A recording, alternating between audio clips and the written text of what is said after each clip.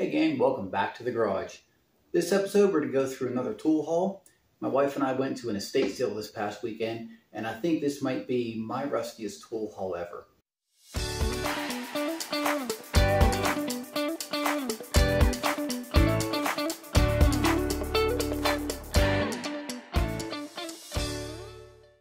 When I started doing these videos, I was excited about showing how I restore tools, things that interest me, and just having a lot of fun with it.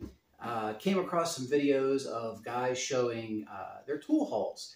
They go to garage sales, flea markets, estate sales, and just lay out all the fun things that they find. And really didn't get it at first, and then I started watching more and more of them, and just love seeing all the different things that the guys found, and girls, and really enjoyed seeing that. So I thought I'd share some of it with you also. So let's get into it, and let's look at some of the rust. All right, let's get the coffee cup out of the way first. Can't do much in the garage without the cup of coffee.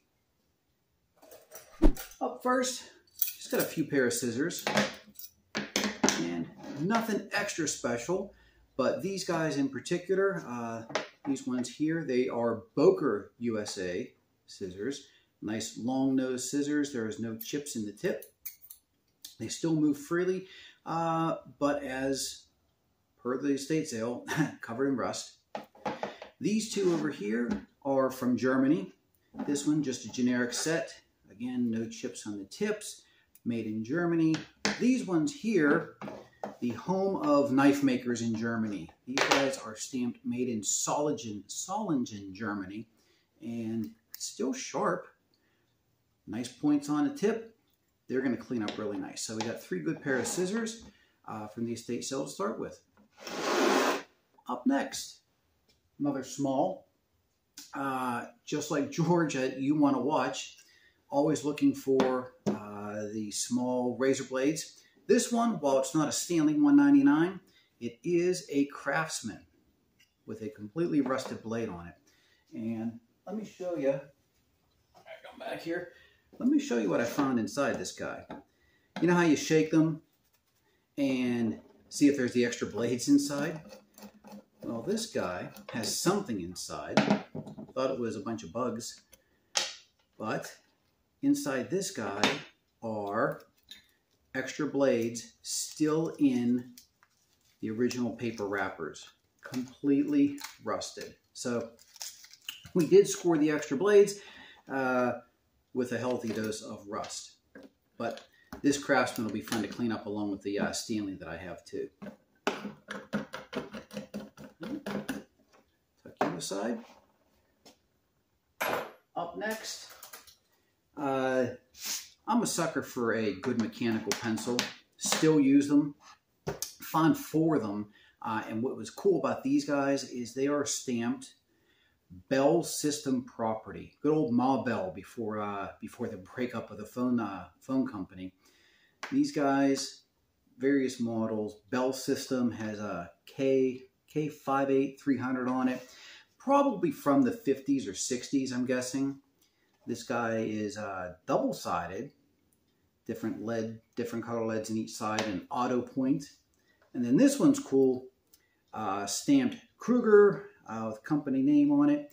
Still has the eraser on it. These guys will be clean up to having this fun to have in the shop. Up next, now we're getting into some of the tools. Got a vice grip here. This little guy, there was an old planer sitting in the workshop, and one of the knobs on the planer was missing, and the vice grip, true to its nature, was the handle on the tool.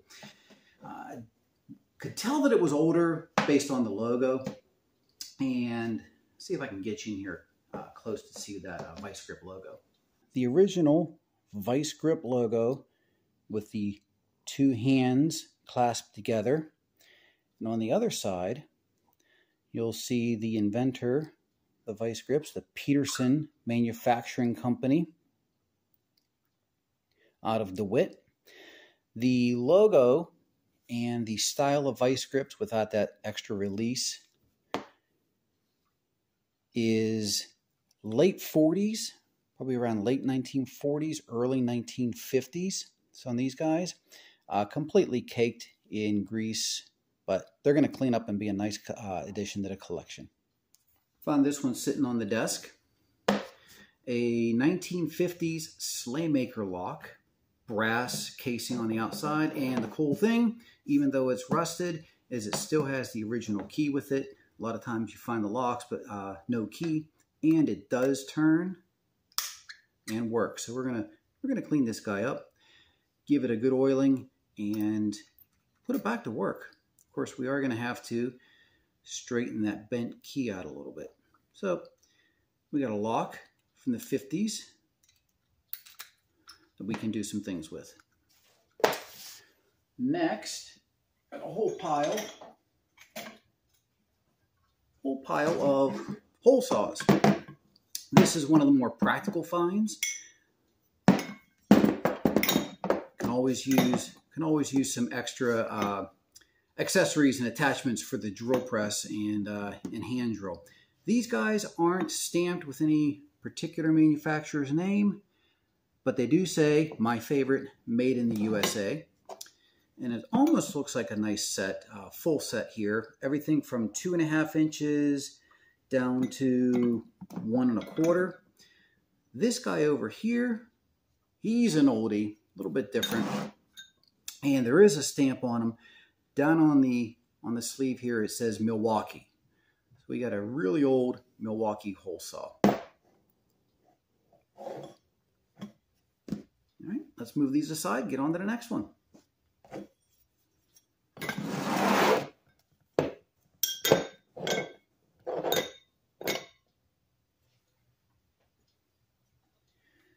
All right, in keeping with the rusty theme, found an old Lufkin wooden ruler. The inside markings are fairly crisp. The clasps, all the brass attachments are very rusty. The top does have the sliding brass depth gauge. Unfortunately, that is frozen in place. But we're going to give this guy a good cleaning and put it on the shelf to display in the garage.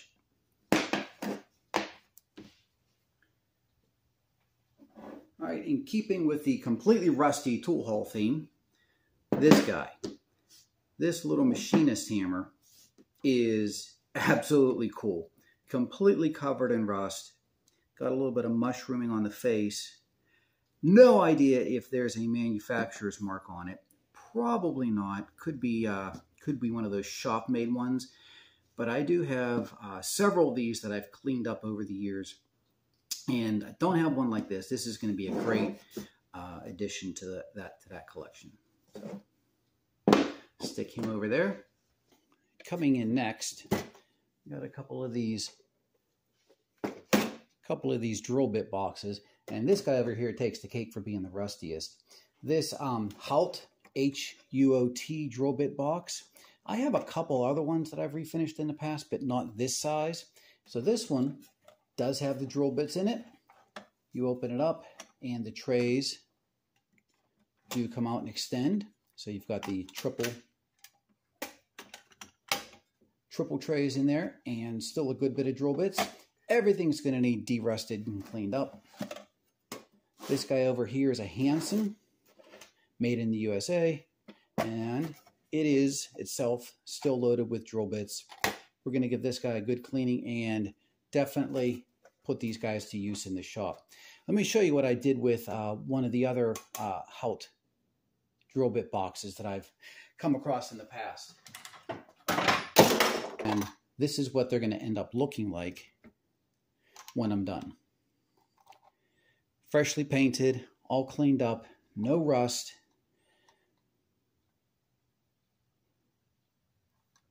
White letters,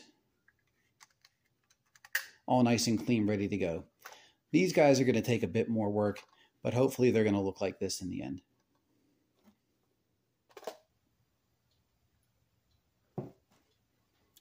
Now, one thing I can never pass up at an estate sale are wooden-handled screwdrivers. And this one's no exception. Nothing special on these guys. They've got your customary paint marks on them. They're faded, they're scratched up, they're full of rust, but they're still cool. And they're going to clean up really nice. This all at the on the end here is a Craftsman, made in USA. These three, the generic square-handled screwdrivers, sizes that I don't have yet, so they'll clean up and be added to the collection. This guy intrigues me. I've never seen a ferrule quite like this, and all the way through you'll see this star pattern in the bottom of the handle. I haven't seen that before either. Can't see a manufacturer's name on it, but I'm really curious as to see what this what the origin of this screwdriver is. Same as this guy over here. Haven't seen one like this either. Similar styling, but this one is a smooth handle and it has a metal cap on the bottom of the screwdriver. Can't see a manufacturer's name on it. The flathead blade, still straight, no chips taken out of it. So curious about that one. That one's going to clean up nice. And then two Phillips screwdrivers, one missing the ferrule. The other one looks like it could be a Stanley, but we'll see. So good haul on wooden handle screwdrivers. Lots of cleaning up to do. This guy, your classic old ice pick. The only reason I picked it up is because it does have a local business stamp on it. It's Mount, I'll get you in here to see that, Mount Oliver Ice. So anything with a local Pittsburgh company on it, kind of nice to keep and just preserve some of that history. So we'll clean up the ice pick and display it in the garage. It's one of those things, you know, the history on it, just worth keeping around. Especially back in the days when everybody used to have blocks of ice delivered. Next up, here's a find. This was in the bottom of a box of, again, miscellaneous junk. This one's not too rusted, although the drill bit on it is rusty. It is a Stanley Handyman Yankee number 233A. So this was after Stanley had bought North Brothers. They kept the Yankee name, and it is a push drill. You put the pull the sleeve down, put the drill bit in the top, and the spiral action of the screw turns the drill bit, and bam, you got a hole. This one has the clear plastic handle on it, and inside there would be a whole bunch of drill bits. But alas, this one is empty. But we do have one that's in good shape that's going to clean up nice and add to the Stanley collection. All right, cleared off some space. We're going to get into a couple of the bigger items. You know you've had a good tool haul when your hands are getting dirty just going through them. All right, so up next, this one was hanging off the end of one of the benches. It is a Jorgensen clamp. Very dirty, very rusty. I did clean off a spot here in the middle just to find the maker's mark. But it is I guess what looks like a little over a foot long. Nice clamp. Still in good shape. We'll give it a good cleaning and put it to use on the bench. Next up, sometimes when you go to estate sales, you score and find absolutely fantastic things. Other times, you come up a little bit short. So this guy saw it sitting on the bench, grabbed it, and looked at it later and found out that half of it's missing. But it is a Bailey number 3 hand plane. The frog is there. What's nice is the tote, front knob, all in great shape. There's no cracks, no chips, nobody screwed or nailed it back together. The base completely covered in rust. The frog is still intact. It's got the brass adjustment knob, lateral adjustments in place. The original lacquered finish is chipping off, but it will clean up nice, and finding an iron, the breaker, and the cap is my next job. So we do have a Bailey number 3. Go through and look at some of the, if there's any patent numbers on it, to find the date on it and actually narrow it down.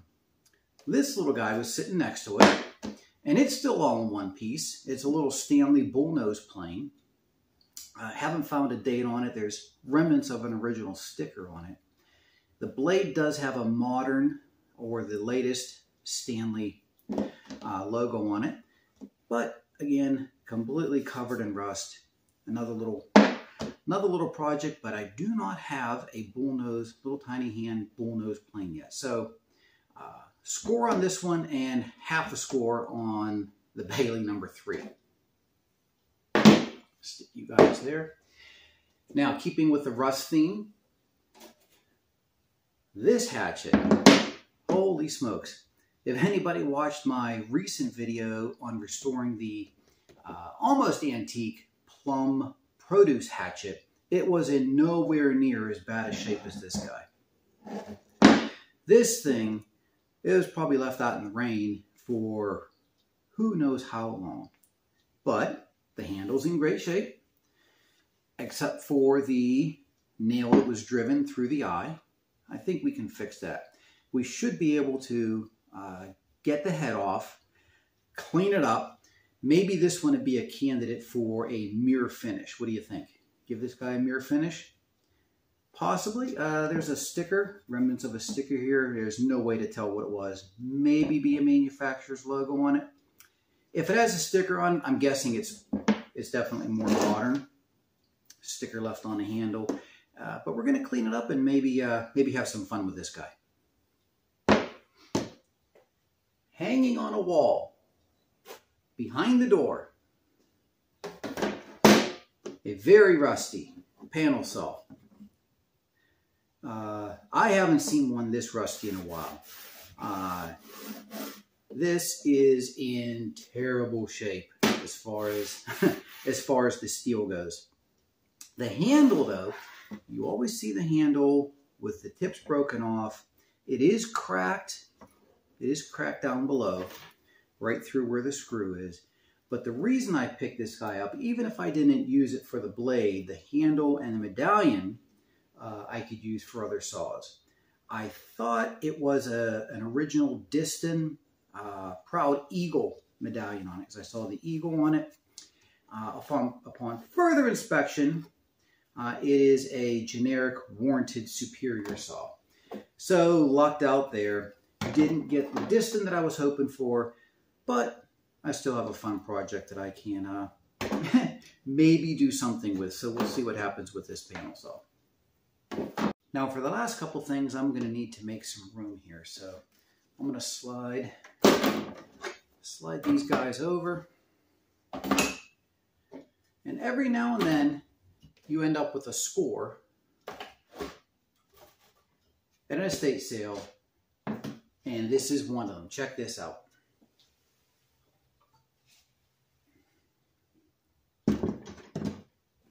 All right, so check this out. I am excited about this. Of course, when I get into it, we'll see how excited I still am. But this lathe came across at the estate sale, was sitting on the floor, and it's mostly all here. Everything seems to be here. I do have a motor that the pulley attaches to. And I know nothing about lathes. I know I've been wanting one. I've needed one. And this one, I'm excited to get into. It's completely corroded, gunk covered, and it's going to be a fun project to tear into. I did uncover the stamp on the bottom here. Let me get you in to see that. So this manufacturer's plate here, it is a Sears and Roebuck company, model 109-0701. That puts this thing at 1938 or 1939 when it was made. Now, just on a cursory look, I know I'm probably going to need some parts for this. You can see a lot of the original blue paint is still there. Hopefully I can get the motor working, but I can always find another motor. This thing is in rough shape, but I'm excited for it. So the 1938, 1939 Sears 109 lathe, score for the estate sale.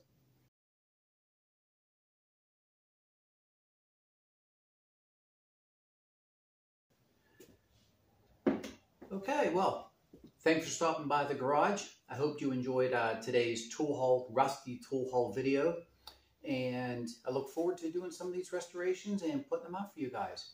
There is one more item that I'd like to show you. And I came across this one. Wasn't in the basement, wasn't in the garage. It was sitting in the living room at the estate sale. And I folded it up, but it is what I hope looks to be, it is an authentic 48-star American flag. What I believe the gentleman that was in the house was a veteran. So having an authentic 48-star flag it's an honor. And as a family with a strong military history, my son, my brother, my grandfather all served.